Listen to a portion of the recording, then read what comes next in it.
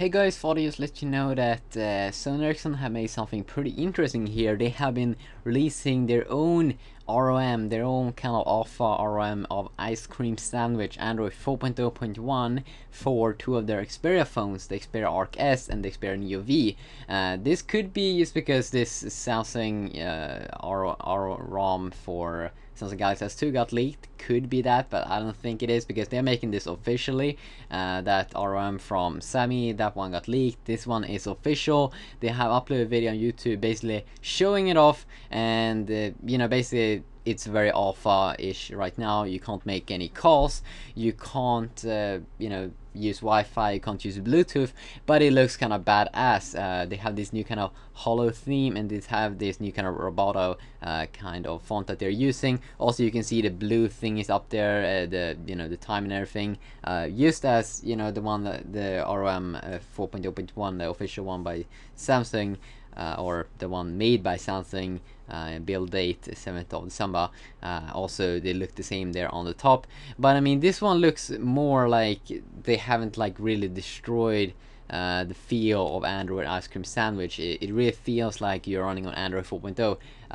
If we're looking at this one from Sammy, it feels the TouchWiz UI really destroys, at least right now. They may remove that, but right now, if that's how it's gonna look like, then they're gonna kind of destroy that Android 4.0.1 experience.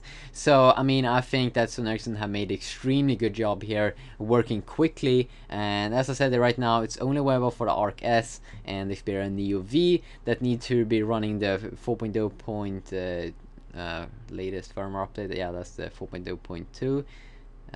Yeah, you need to be running 4.0.2.8.0.42. There's an installation kind of guide that I will link you to, but if you want to watch the official video from Sony Ericsson, where they're basically showing it off, basically showing the versions, and that when you're on the lock screen you can change songs and like that, cool things like that.